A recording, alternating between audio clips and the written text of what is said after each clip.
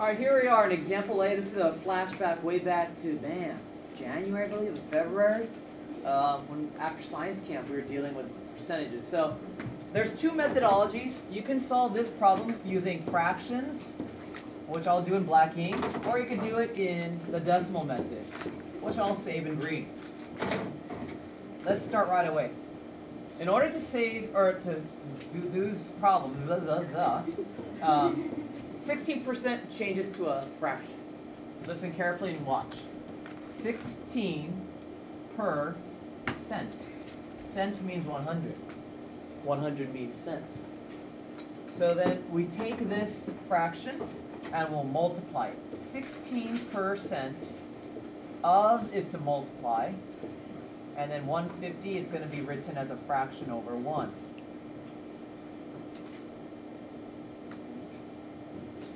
I will multiply top times top. That's called evaluating. When I evaluate this top, I get 2,400.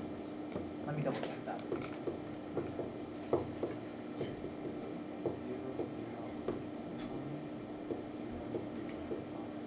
Yeah, you do get 2,400. On the bottom, 100 times 1 is 100. Last class, Kevin B, remember this. When you have dangling zeros, you can cancel each for 1. 1 on the top for 1 on the bottom. Okay?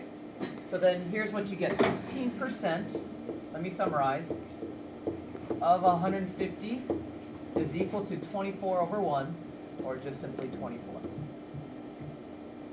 Okay? In green ink, solving this by decimal method, I take 16%. Rather than changing it to a fraction, here it is as a decimal. And then I take 0.16, 16% of 150. And here's me solving that problem. Oh, I did it earlier in the Cornell note side. So let me just copy what I got. When I multiplied over here, I got 2,400. So I'll put 2,400. But then since that's a decimal 0.16, I need to move my decimal point 2 spots over. So I get the same answer. 16% of 150 is 24. That makes sense to me, because if I have 100% of 150, if I have it all, that means all 150. And so if I take half of that, 50% of 150 is 75. And then even half of that's 25. So it reasonably makes sense to me. We kind of got a feeling from the other class that, man, coming back to the fraction unit now, here we are in May, and doing these problems, we feel really much more better about it.